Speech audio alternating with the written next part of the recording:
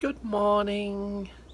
Those of you who come along with me on my desert trips might be surprised by the little things that you learn along the way, whether it be ways to repair tyres or things about cars or things about survival. Although we're not really in a survival kind of mode, I often employ different techniques at different times just to show people what's possible if you find yourself in trouble.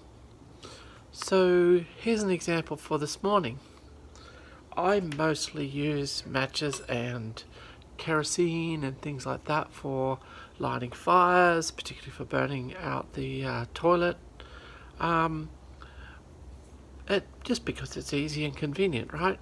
But matches can become wet and you're left with nothing to light a fire with. I have a couple of different means that I can do that. One of them that you might be interested in is called a ferrocerium rod. This one's on a square plate, and this is commonly referred to as a ferro rod.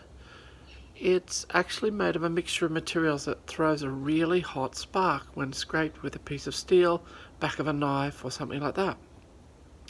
Now I'm going to show you a couple of things that you can use to make it easier to transfer that initial spark to some tinder to get a fire going.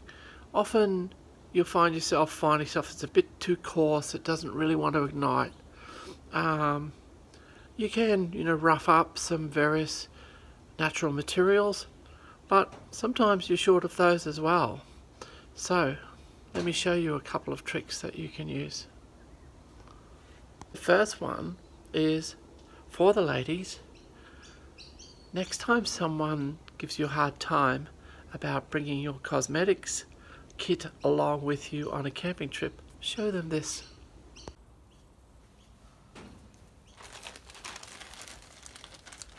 What we've got here is your typical cosmetic pads, makeup removal pads, whatever you want to call them.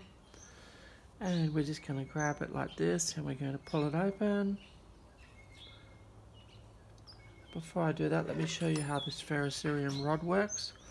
You can scrape material off it to make things ignite better, but the main way of using it is like this. Right, so it throws quite a hot spark.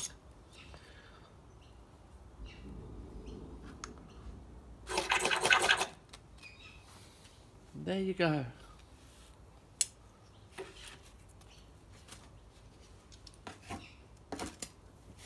So the next time someone gives you a hard time about bringing that along, you can start the fire for them. Now we're going to use cotton buds, what the Americans call Q-tips.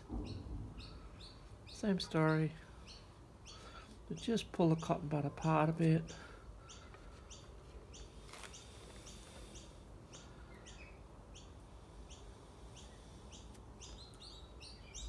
Like so.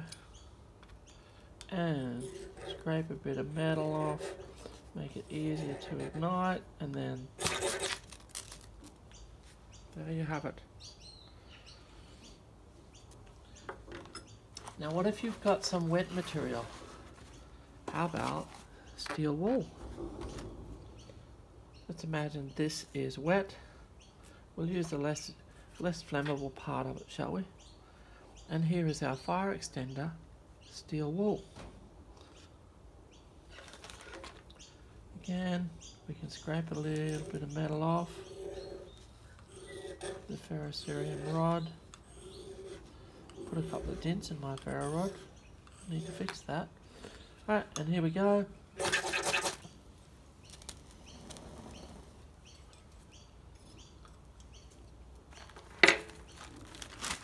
So, very useful.